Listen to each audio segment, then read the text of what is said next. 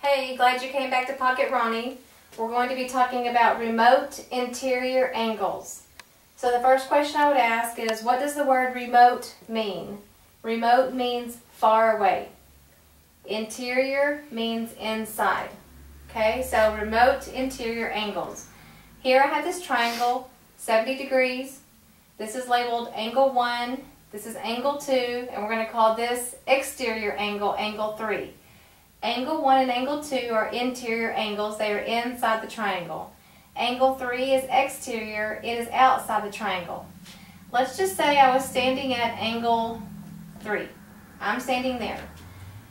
From the perspective of angle 3, angles 1 and 2 would be considered remote interior angles. Remote meaning they are the furthest from me. If I'm standing at angle 3, then angle 1 and angle 2 are the furthest angles away from me, but yet they are inside the triangle.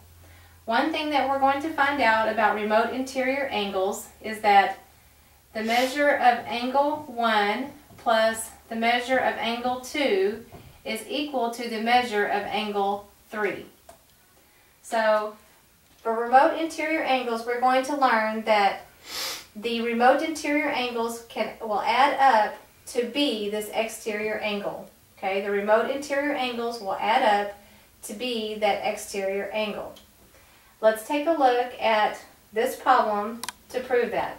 We're on 23B, 16 through 18. We have this triangle with angles A, B, and C. Okay, let's look at angle C. We are told that this exterior angle is 132 degrees.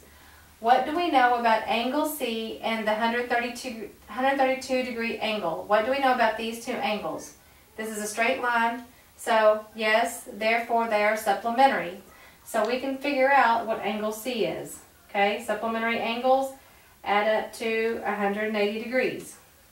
So therefore, angle C is 48 degrees. Okay, so we can already know that the measure of angle C is 48 degrees because these are supplementary.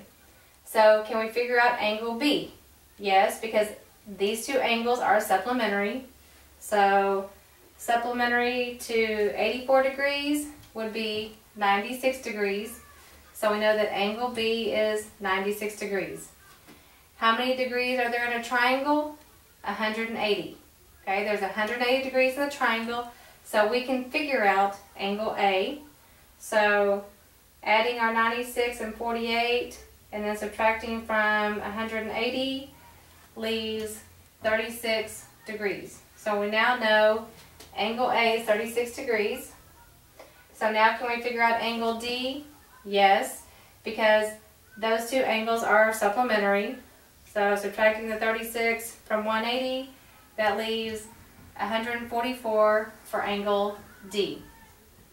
Alright, now if we use the rules of what we know about remote interior angles, we can prove this. Okay, if I'm standing right here at 132 degrees, from that perspective, these two angles are the remote interior. They're the farthest from me, but yet they're inside the triangle. So 96 plus 36 should equal 132, and it does. Okay, let's say I was standing somewhere else. Okay, let's say I'm standing over here at the 144 degrees. From the perspective of standing at this exterior angle, you're always going to be standing at an exterior angle. From standing at this exterior angle, the inside angles that are farthest from me are 96 and 48. So 96 and 48 should add up to equal 144, and it does. Okay, let's say if I was standing at 84 degrees.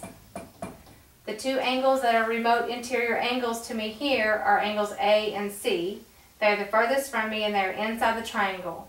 So 36 and 48 should add up to 84, and it does.